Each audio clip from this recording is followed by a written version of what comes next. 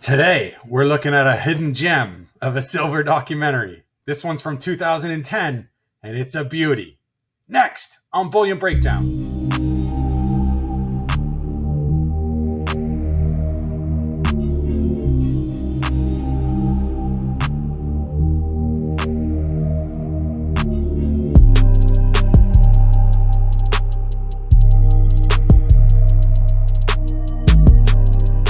Welcome back to the Bullion Breakdown. Hi, everybody. We are looking at a fun documentary that I found recently on YouTube here. It was from a small channel that only ever released one video, and it was this. And the channel was 73 Brian's. So I'll leave a description in the, or a title, a link in the description. But this video was produced in 2010, so it's dated, but I love it because I love to go back and look at what was going on at a specific time in bullion history and see what they were saying, what the general gist of the moment was. And this is clearly an amateur documentary about silver. And I think it's a great documentary. I don't know if this was the producer of the documentary or if this channel just distributed it, but I think it's amazing. Whoever produced it was great. Now, the challenge with this documentary is it's pure silver pumper type style. You've got all the tropes that one could have in a particular video. The issues with supply and issues with demand. What else do you have going on?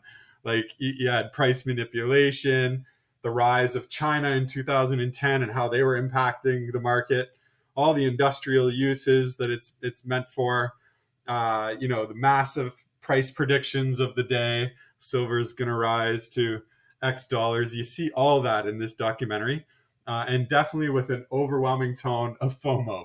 So everything you need in a contained, nice little pumper package you can get in this 2010 silver documentary. So I'm going to just show you here, and I'll check you on the other side here.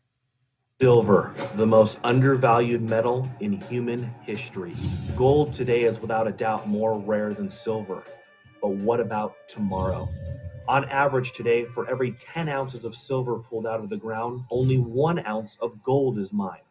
However, the majority of silver mined is used for consumption, while the majority of gold mined is nearly all added to global inventory. Yet precious metal investors, as small of a group as they are still investing $7 in GLD for every $1 they invest in SLV. Looking at modern history, silver is destined to be more rare and certainly worth more than gold.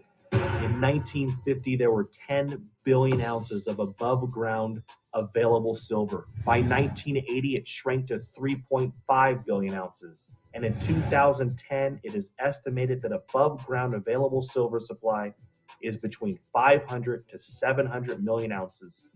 To put this into perspective, total above ground available gold in 1950 was 1 billion ounces. And today, it's estimated to be around 7 billion ounces. In 1980, when silver nearly reached $50 per ounce, global population was 2.5 billion people. Global GDP was $10 trillion, and China had the 11th largest economy.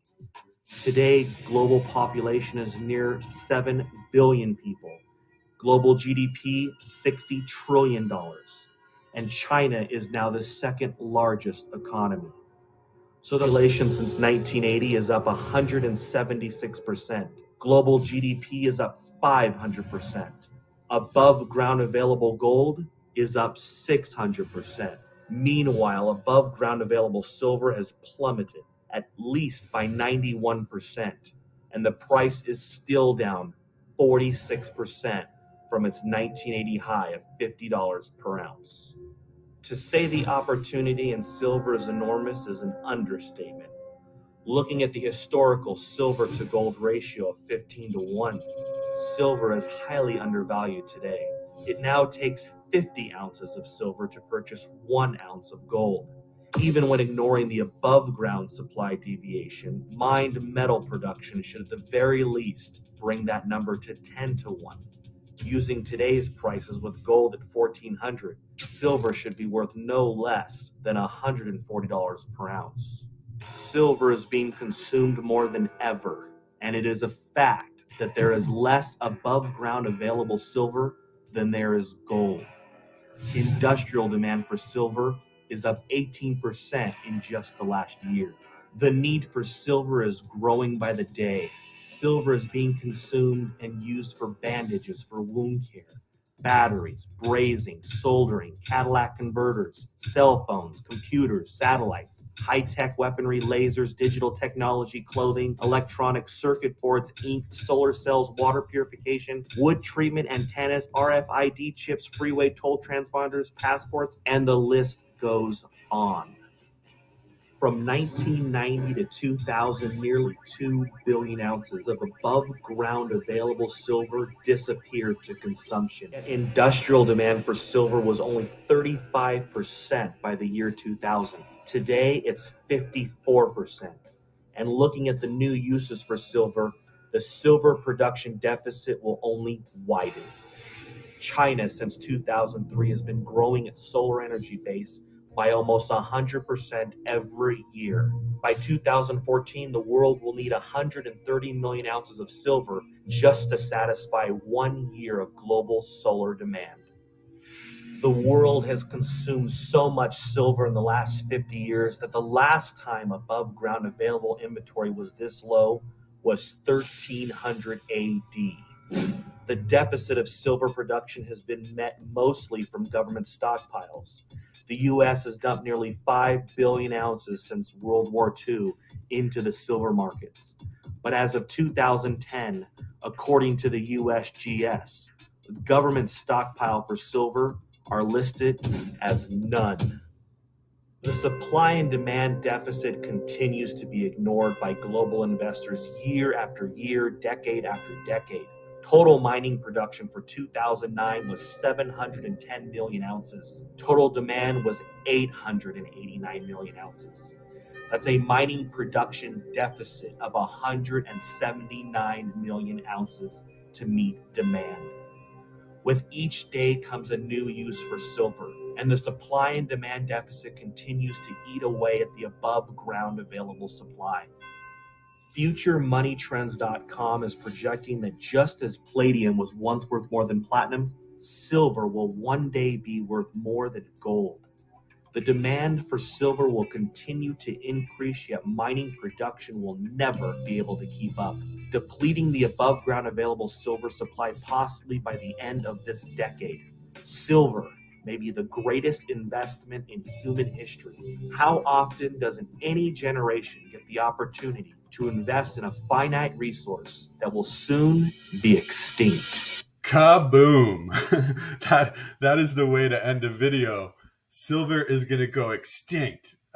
Listen, I hope you enjoyed that documentary, amateur documentary from 2010.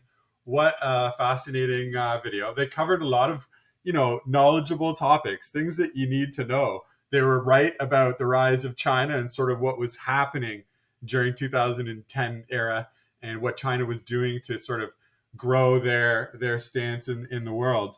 They talked about, the history of supply and what's going on above ground, below ground, all these things that are going on with what you hear about today in the silver market. It was going on then just like it was going on now. So if you're a new stacker, take heed to that message. And if you're an experienced stacker, I hope you enjoy sort of a trip down memory lane on what it was like back then.